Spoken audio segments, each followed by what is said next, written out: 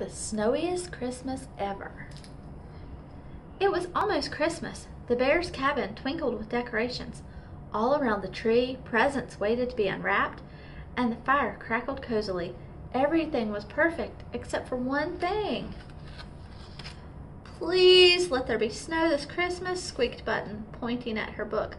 "Oh, yes," Mungo cried. "All fluffy and soft for Santa's sleigh to land in?" Papa laughed. "Don't worry, cubs. I'm sure snow is on the way."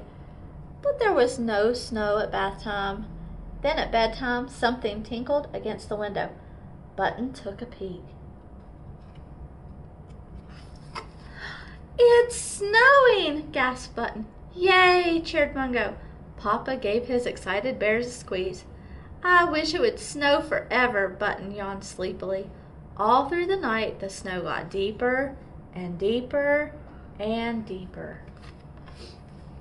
The next morning, something big fell through the mail slot. Plop! It was a mound of snow. "Ooh!" Button whispered. "Oh my!" exclaimed Papa. "I've never seen snow do that before." "Snowball fight!" cheered Mungo, hurling a pawful at Button. Squealing, Button aimed one back, but her snowball hit Papa instead. "Why don't you play outside?" chuckled Papa. "I'll make breakfast." But when the cubs opened the door, an avalanche of white tumbled in. Flump! "Woohoo! I have a great idea," grinned Mungo, and he began to roll a ball of snow around the floor. The snowball grew and grew. "We need a carrot, Papa," called Mungo. "For breakfast?" replied Papa. "No, it's for my snowman," laughed Button. "Oh my, an indoor snowman? Let's clean this up before he melts into an enormous puddle," exclaimed Papa. The snowflakes drifted down all day long. "More snow," sang the bear cubs.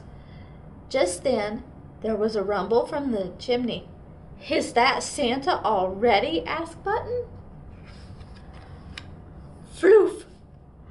A humongous pillow of snow plunged down the chimney, and the fire went out. "Oh no!" gulped Papa. "Now this really is too much snow. If the chimney is blocked, how will Santa deliver our presents?" Mungo cried. "It's all my fault," sobbed Button. "I wish it would snow forever, and now this has happened."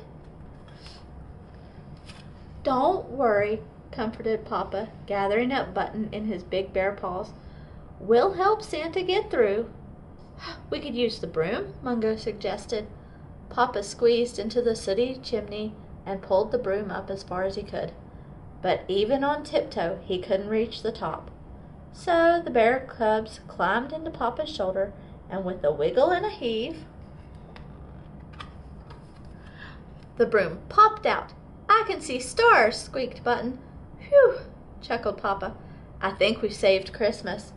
After a nice bath, the three bears cuddled by the fire. "Are you sure Santa will come?" mumbled Button. "Of course," grinned Papa. The snow had stopped falling at last, and the forest looked as glittery as the buttons in Button's book. And while the bears slept soundly, Santa climbed down the chimney to leave them a perfect present. "A sled!" cheered the bear cubs the next morning. Just right for the snowiest Christmas ever. "Whee!"